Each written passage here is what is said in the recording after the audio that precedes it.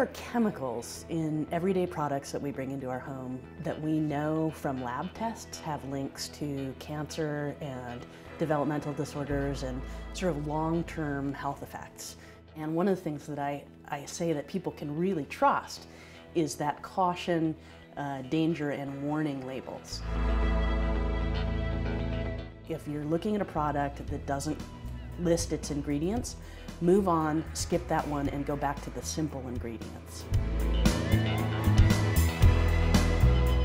Well, ultimately, the idea of collection facilities like this is to keep potentially more hazardous waste out of Subtitle D landfills. The nice thing about this facility is, and many facilities like this, are that they can take just about anything with the exception of Class 1 explosives and radioactive materials.